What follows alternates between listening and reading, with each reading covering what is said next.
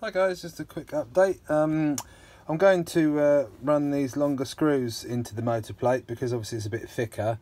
I'm going to take these M3x35 long 3 bolts that come into the motor plate and replace them with a M3x40. These are slightly too long, so what I'm going to do is just show you how I trim these down slightly to obviously fit the motor plate and obviously make sure they don't poke out and come into contact with the back of the slipper plate there. This will give the bolts a bit more bite as they'll obviously go all the way through the motor plate, make it a bit more secure. You can see the size difference between the two bolts there. You can't actually get these button head in a 40mm or 38mm. I did do lots of searching on eBay, etc., and Google to find out, but you can only get these countersunk ones like so. So if you just use one of these little washers, countersunk washers, they'll look quite smart. You obviously get coloured ones on there and they'll work just fine.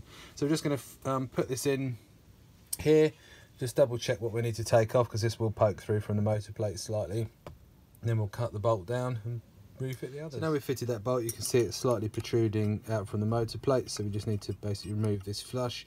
You could, if you wanted to, just grab a Dremel wheel and hit it there, but obviously you'll mark the motor plate, etc. So what we'll do is we'll take a measurement using some calipers and then cut this bolt down slightly so it sits flush with the motor plate and doesn't obviously come into contact with the back of the slipper plate. Just using the back end of the calipers here, you can put the caliper on the end there, wind the caliper out and you can see the little protrusion there.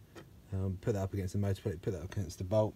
You can see it's 1.5mm, so I've got to take 1.5mm off all the 3 bolts and then we'll be in business. So we'll just do that. Right, so when you're cutting a bolt down, always put a nut on first, and then when you cut the bolt, you can unwind the nut and it clears the thread. So what I've done here is I've set my calipers to 1.5mm, as you can see there, and so just double checking it there. So I've put the nut as a guide there basically.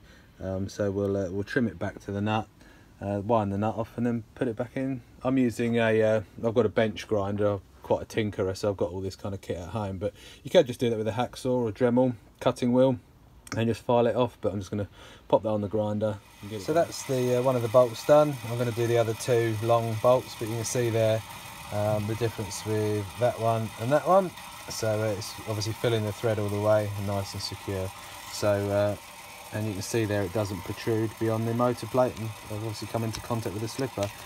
And there it is that side. So we'll just do the other 3 and then we'll call it done. So that's got them finished up, as you can see, and there it is on the other side with the countersunk bolts, but it all looks quite nice. But yeah, like I say, you can get the bolts off eBay for like £2 for half a dozen of them. So just chop them down like I told you to, and I think you'll be just fine. Again, just a bit more security, and obviously you won't risk stripping a thread out there. You know, mine did nip up, but you can see, you know, this is a sort of better solution really, but you can obviously be fine out of the packet if you want to go that route. So we'll just slap the car back together, and that's that.